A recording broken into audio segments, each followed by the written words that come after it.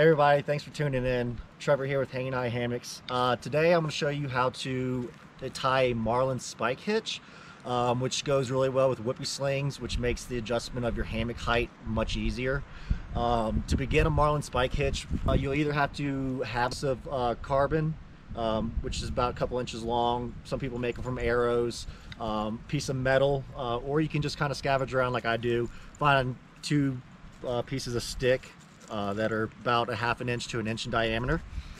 To tie a Marlin spike hitch, first what you do is you take the bottom part of your tree strap, go up, so you create a loop right here, and then what you do is take your two fingers here, pinch, you'll take two fingers from back behind, come up, pinch the top of your tree strap and pull it through. So what's going to look like is this: go up, pull it through, and you'll create a loop here.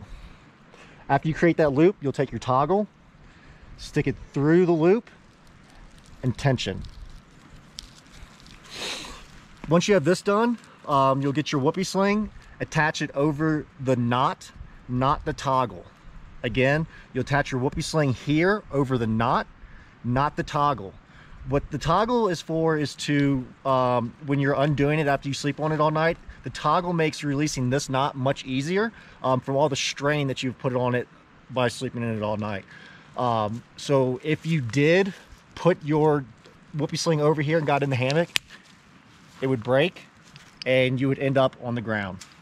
So again, real quick, make a loop, go up, pull the top through, stick your toggle through, and there you have it. Over the knot, not the toggle.